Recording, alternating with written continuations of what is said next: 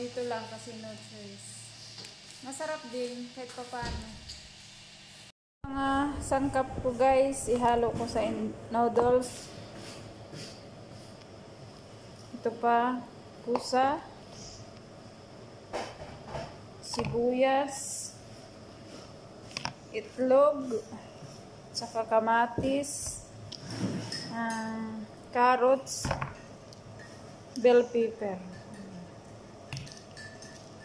Para dito, masarap ang kain. Yan lang guys, hiwa-hiwain ko muna guys ha. Ito na yung guys, nagpakulo na ako ng tubig. Ilagay ko na yung, yan o, nahiwa ko na lahat. Ayan o. Ilagay ko na yung sibuyas.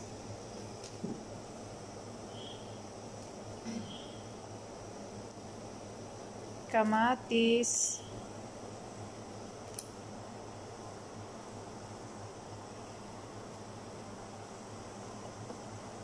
At saka yung bell pepper.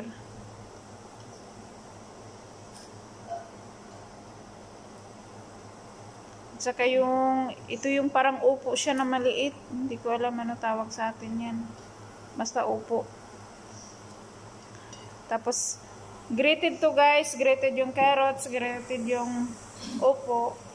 At saka ito. Ilagay ko na rin yung carrots. Pakuluin lang natin guys para maluto yung mga gulay.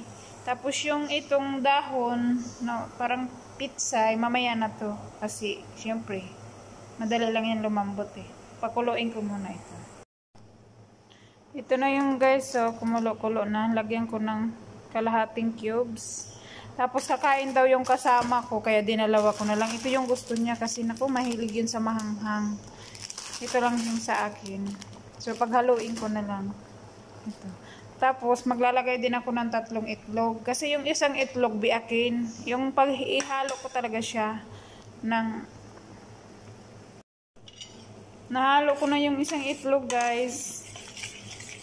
Ihalo-haluin ko siya para madurog. Ganyan. Tapos, yung dalawa, buo lang.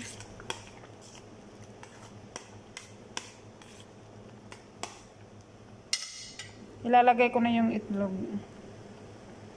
Ito na yung guys, so paluto na. Tapos ilalagay ko na yung dahon. Saglit lang itong dahon para fresh tingnan pa rin siya.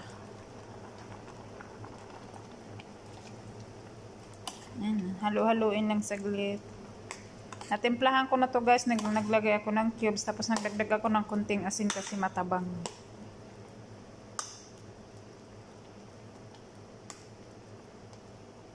Manghang to guys, konti. Kasi yung kasama ko mahilig sa manghang. Ako okay lang naman kahit hindi manghang or manghang. Pero konti lang ang kaya ko. Ito na yung guys, so luto na. Kakain na ako. Ito yung almusal namin ng kasama ko. At tapos kailangan mahilig talaga ako sa lemon kapag ganito noodles ang pipigaan ko yan para masarap ang kain. Ganyan. Ito na yung guys, so kakain na ako. Guys, huwag niyo pong kalimutan i-subscribe at i-like. Maraming salamat po. Saka sa ulitin, kakain na po ako. Bihira lang ako guys kumakain dito ng noodles. Tapos naku, lagi bumibili yung amo ko ng noodles. Kasi ang akala niya matakaw kami sa noodles. Siguro ang akala niya sa Pilipinas noodles lagi ang kinakain kaya tinatambakan kami dito.